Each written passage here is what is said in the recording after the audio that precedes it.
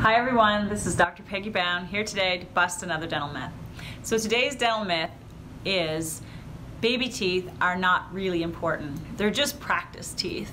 And so we hear this a lot in our practice, but this is something that we do want to dispel because we want people to realize that the baby teeth are extremely important in the growth and development of the face and the jaws of the child, but also to help the child chew their food without pain and to be comfortable.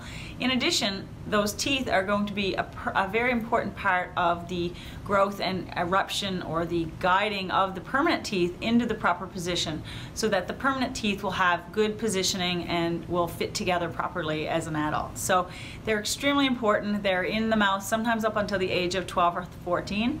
So please remember this is a really important thing, and that is my busted myth for today.